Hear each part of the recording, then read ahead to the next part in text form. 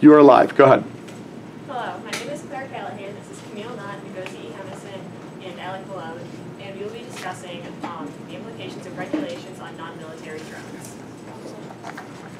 So, recently, according to Craig Whitlock, a two-time Pulitzer Prize nominee in journalism, the last few years have seen an immense increase in drone use in the United States. Purchases climbing at 63%. Currently, the FAA has a set of regulations in place to control this, and that includes a maximum height of 400 feet when you're flying in your own, maximum speed of 100 miles an hour. You're not allowed to fly drones over the top of people, and they must stay within your line of sight.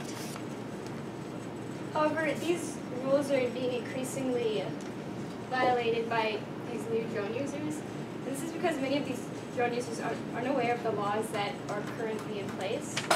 And this applies to both drone users and non-drone users as well, because non-drone users, if they feel their privacy is invaded, will sometimes take it to their own hands to stop what they believe is invasion of their privacy, and they'll sometimes shoot the drones down, but in the end, it can result in them being fined for it.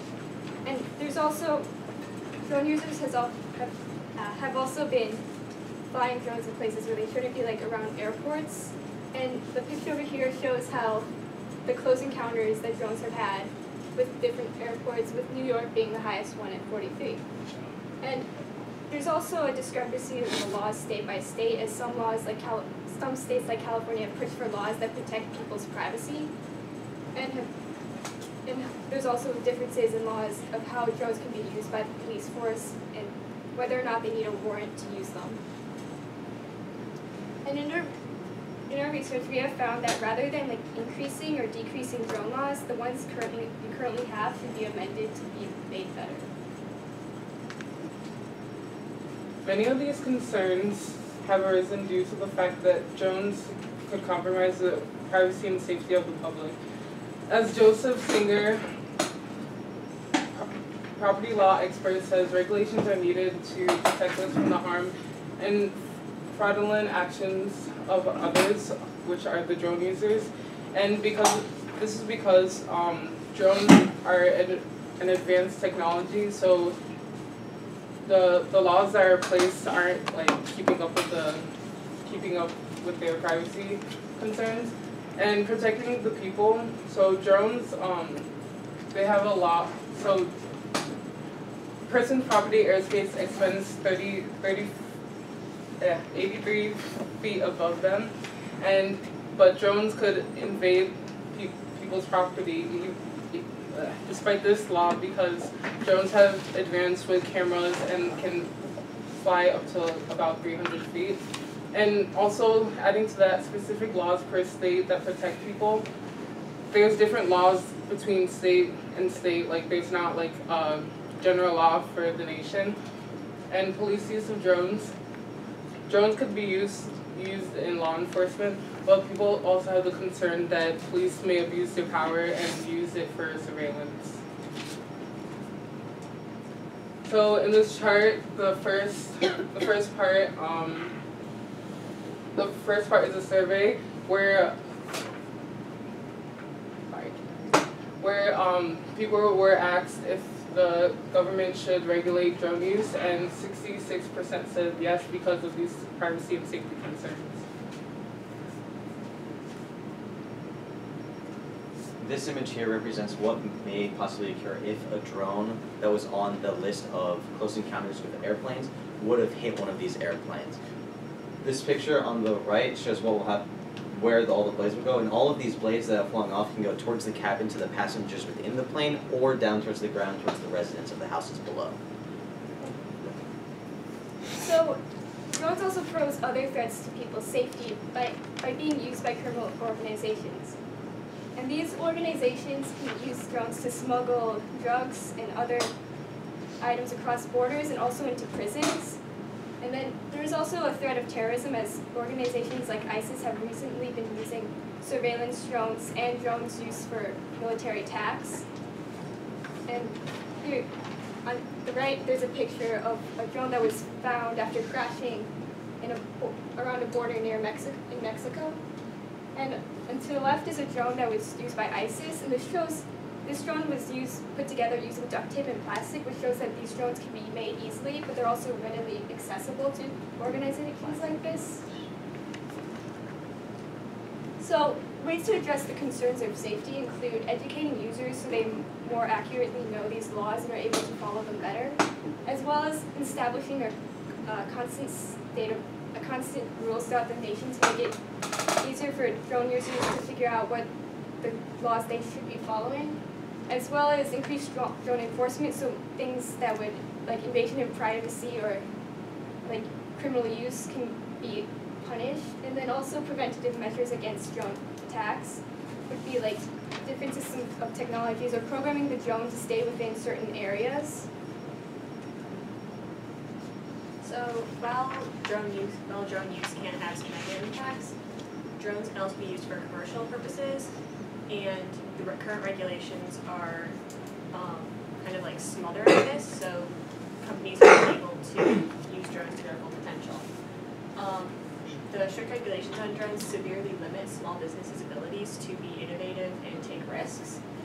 The FAA grants exemptions to their laws occasionally, and most of these have been given to small businesses who choose to, or who like to use drones like further their practice.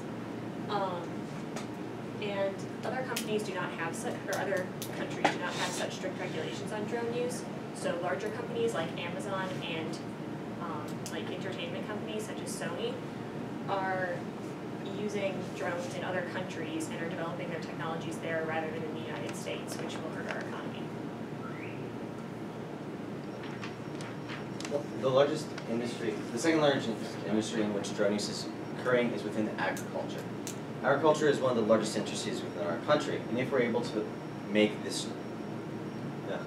have this industry spend less money in their surveillance and using these drones to use photography to then evaluate their crops and their land to see what they need to do to make better, it'll be able to increase wages for those workers and help boost the economy even farther. These drones are a supplement for manned flight.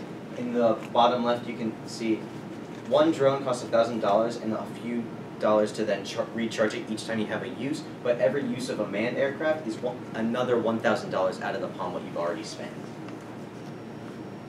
There are also many harms in which these current regulations put on research. Currently, the University of Colorado Boulder is studying supercell storms and what their possibility is of creating a tornado and how to help people find a safe location. There's also search and rescue being used in drones because drones create less noise and than a helicopter, making it easier to hear calls for help during a search and rescue mission. Yet, they're currently not allowed in some of these sites. Ways to address these concerns include fewer regulations specifically on commercial use because they negatively impact businesses, and also we should create or amend regulations that don't limit these benefits, however uphold to safety, because that's a huge concern with the public, but we don't want to compromise the benefits that they could bring with the companies. And also more freedom for drone use in research and development. So one apprehension people have in general over increased technology use is that implementing them in business situations will eventually, machines will replace human workers. And this can be seen in some of Amazon's like workerless stores, and as drones are used for delivery, it could hurt like postal jobs.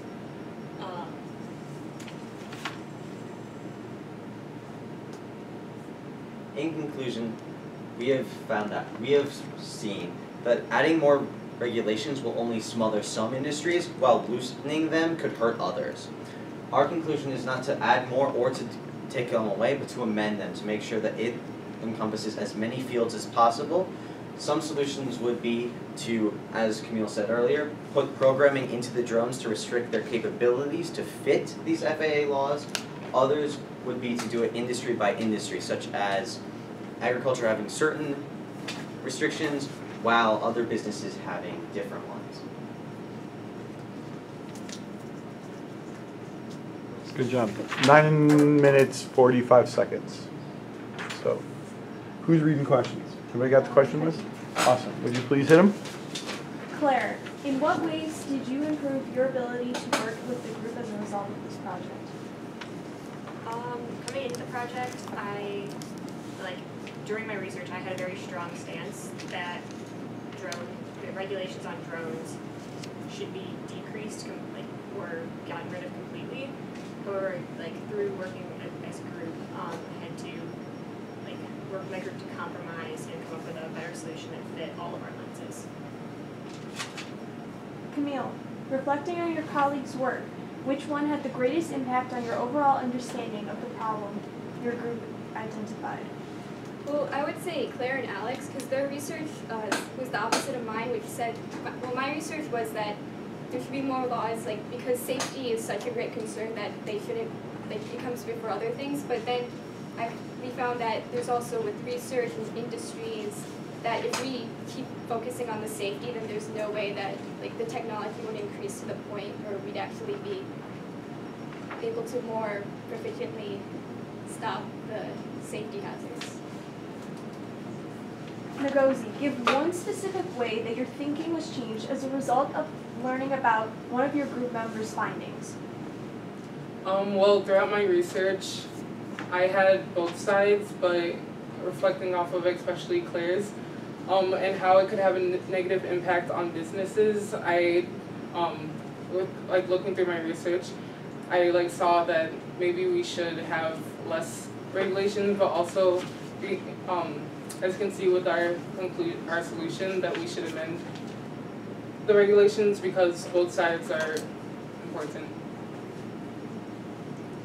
Alec, what was the strongest counter-argument to the solution or conclusion your team identified, and why?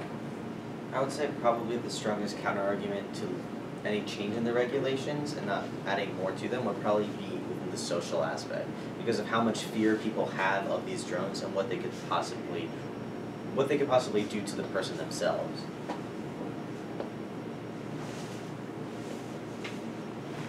Thank you. Nicely done.